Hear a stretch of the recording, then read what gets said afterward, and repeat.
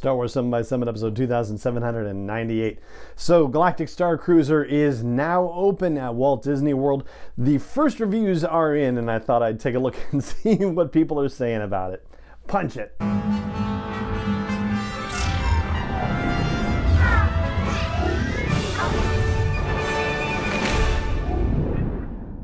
Hey Rebel Rouser, I'm Alan Voivod and this is Star Wars 7x7, your daily dose of Star Wars joy. And thank you so much for joining me for it. So apparently there have been two different press previews of the Galactic Starcruiser thing. I mean, there's been all sorts of, people going in and saying, oh, this is great, or I had this experience, or whatever. But the final two official ones, one of them was sort of a 4-hour preview where they gave people a taste of what was happening on the Starcruiser, and another was a full-on 2-day complete experience. And according to San Francisco Gate, which is where I saw the initial first reviews of it, or at least collections thereof, generally the experience is positive, but it really is about what you bring to it as a passenger. The first thing that I saw actually out of, everything out there, when I saw it trending on Twitter, just Galactic Starcruiser, nothing positive, negative, neutral, or anything, I clicked it open and the first phrase I read was windowless bunker, which does not sound like an attractive possibility or even a very good start to where the reviews are going. But yeah, it ends up kind of going with a negative lead for all intents and purposes. In fact, staying with San Francisco Gate, they're saying reviews are generally positive, especially praising the character actors who carry the experience, then with a few caveats, because the hotel itself is supposed to be a luxury cruise ship in space. The biggest complaint is that rooms are small and cramped. Standard rooms have a queen bed, bunk beds, and an additional pull-out sleep space, which means it's theoretically able to sleep 5 adults, but most reviews are agreeing that it would feel tight even with 3 people, especially considering the bathroom only has a single sink, and unlike other luxury hotels, there are no typical amenities like a pool or a spa. But based on the rest of the reviews, including this one, it's not as if it's really giving you time to do that, and in fact it seems like it's not really designed for that kind of experience. In fact, Amy Ratcliffe, who has been a guest on this podcast, is a podcaster herself and now a managing editor of Nerdist, says that it's a very active cruise, and if you want a relaxing Star Wars vacation, this isn't it. The ship doesn't have much in the way of leisure activities aside from sitting in the atrium or the lounge, and while a good day of boozing in the lounge sounds like a good time, you're paying a lot of money for this vacation. Plus, the drinks aren't inexpensive. I hopped from one activity to the next, and even with the short time I went to my cabin to change for dinner and charge my phone, I missed events and activities. The schedule so overflows so much that the finale even cut into dinner on the final night. Continuing on, I guess somebody from Forbes who writes about Disney parks was there and says that it's the farthest thing from a traditional hotel. While there are 100 guest cabins on board, the experience is more of a simulated cruise that's part immersive theater, part escape room, and all Star Wars. And I won't go into spoiler territory on any of this, and some of the reviews that are out there do go into spoiler territory. I will say that the Nerdist review is definitely very spoiler free by comparison with everything else, and also Nerdist is one of the places, and I think Slash Film is another, where they have a couple of great, what to expect before you go articles and how best to prepare for the experience now that some people have actually been through the whole experience. CNN Travel also had a representative there. They say that the events on the Starcruiser are inextricably linked to the very rides and market stalls of Black Spire Outpost and its planet Batuu, where you disembark for an adventure on the second day of your stay before returning to the ship for a showstopper finale on the final night of the experience. They go on to say that if you're ready for an adventure with little downtime and a fast-paced schedule, this is the Disney excursion for you. And if you want to explore the Disney parks afterward, build it in a day to catch up on rest.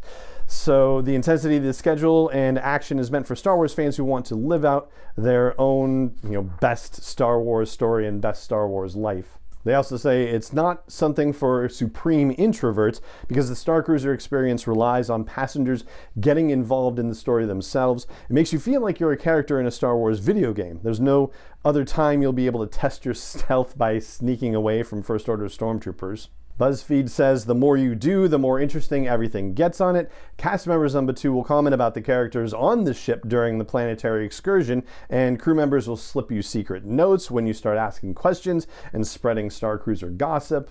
And CNET refers to it as a living video game with multiple story paths. Improv actors are buzzing about in makeup, getting stage direction from earpieces, and remembering little details about what you've been up to. Actors reveal a piece of themselves with every conversation, some scripted and others improvised.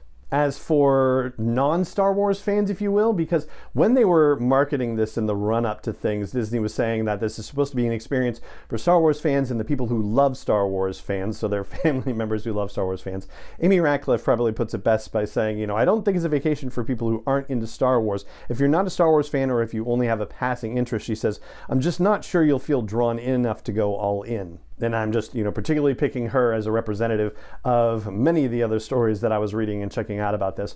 Ultimately, what it sounds like is for the price of the experience, which is still, you know, way up there, you know, and hey, that's fine. It is what it is. But for the price that you're paying for it, it seems like the people who are going to enjoy this experience most are the people who are, deepest in the blood Star Wars fans. And I'm expressing that in terms of, whether you want to be immersed in a Star Wars experience. I'm not trying to codify Star Wars fans by whether they're sequel trilogy fans or prequel trilogy fans or original trilogy fans. No, it's just how deep in the blood it is for you, whether you want to throw yourself into a story, I don't think even necessarily cosplay has to go into this, or, kind of inventing your own character and going into it. It doesn't necessarily have to be that deep within you, but it has to be deep enough where you want to become part of the story in some fashion.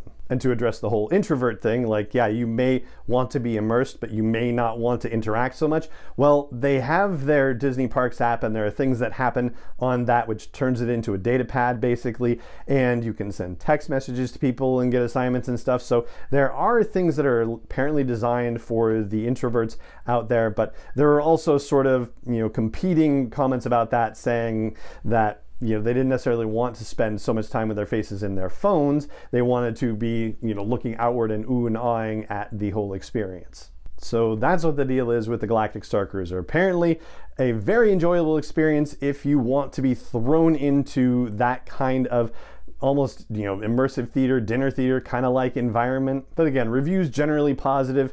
Maybe pacing needs to work, but also expectation that you are not going there to relax by any stretch of the imagination. And I also want to give a shout out to Charlotte and Caitlin of the Sky Talkers podcast. I was checking out a lot of their TikToks about this. They were incredibly thorough in documenting their experience on it, and there is spoilery stuff on their TikToks as well. But yeah, that was great fun. They did a wonderful job of taking you with them on that whole experience. So kudos to you, Charlotte and Caitlin. And that is going to do it for this episode of the show. It just remains for me to say thank you so much for joining me for it as always, and may the Force be with you, wherever in the world you may be. Star Wars 7x7 is not endorsed or sponsored yet by Lucasfilm Limited, Disney, or 20th Century Fox, and is intended for entertainment and information purposes only. Star Wars, the Star Wars logo, all names and pictures of Star Wars characters, vehicles, and any other Star Wars related items are registered trademarks and/or copyrights of Lucasfilm Limited, or their respective trademark and copyright holders. May the Force be with them. All original content is copyright 2021 by Star Wars 7x7. We hope you love it.